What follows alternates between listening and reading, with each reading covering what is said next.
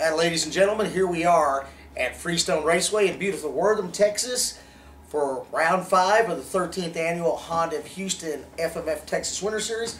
And with me by my side, I have national number 621, Vann Martin. But now we've got some new sponsors that we'll talk about in just a second. So give us an update of what's happening with you. I know you're just coming off an injury. So tell us what's happening with Vann Martin. Yeah, well, I broke my wrist about, I'd say, 7 or 8 weeks ago now, and I've been riding pretty consistently for the past 3 weeks, just getting back in my Supercross grind and getting on the schedule again, and making sure my wrist is 100%. So I'm gonna test this week a bunch, and hopefully I'll be able to race St. Louis next weekend. So that's your first goal for your first Supercross East Coast in the lights class will be St. Louis, and then of course for sure we'll see you at Reliance Stadium on April 6th. So let's tell the folks, you know, how you started out. What was your first bike?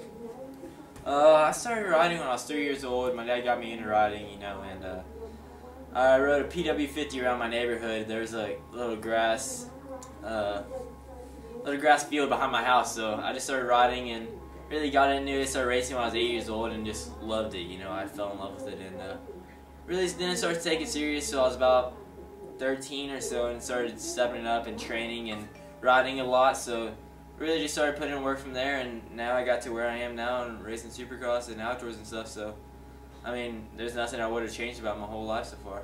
So I think you went from the PW50, I think, what, you had a CR60 maybe? Or did No, you jump to a CR80?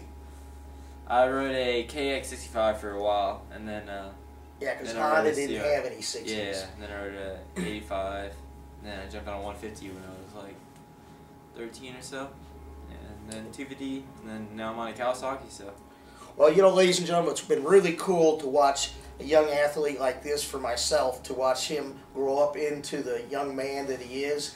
And the pinnacle of his career right now is entering the Supercross wars into the big time.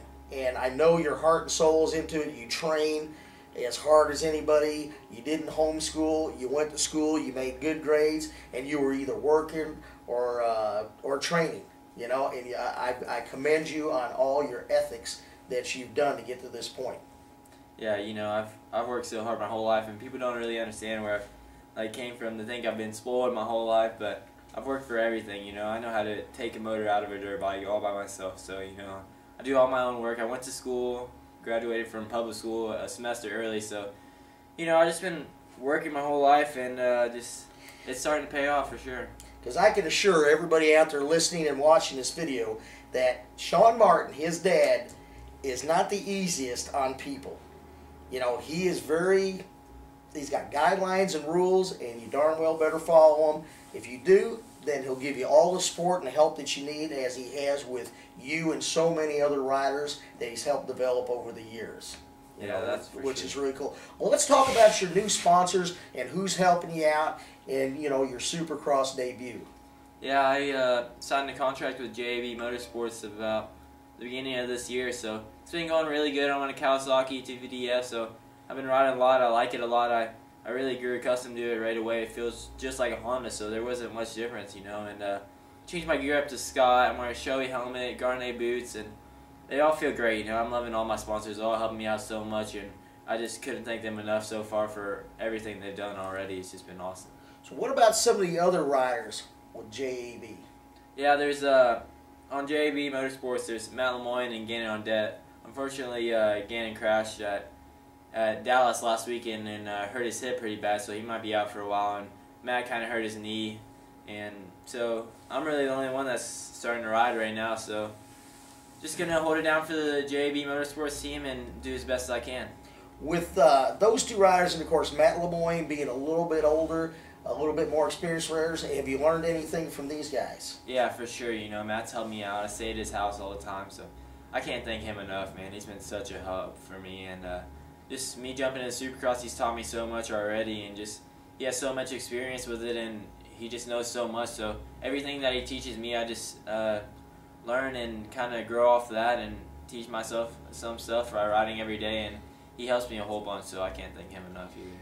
Yeah, and I'll tell you what, it takes a lot to get to the point where you're at. It's so many, you know, I would say over the years, you know, many tens of people. You know, I don't say hundreds of people, but you know, it takes so much, and you know, it'd be hard to list. You know, there probably throughout your whole career, there's probably 100 people that have been instrumental to help riders as yourself to get to this point where you are.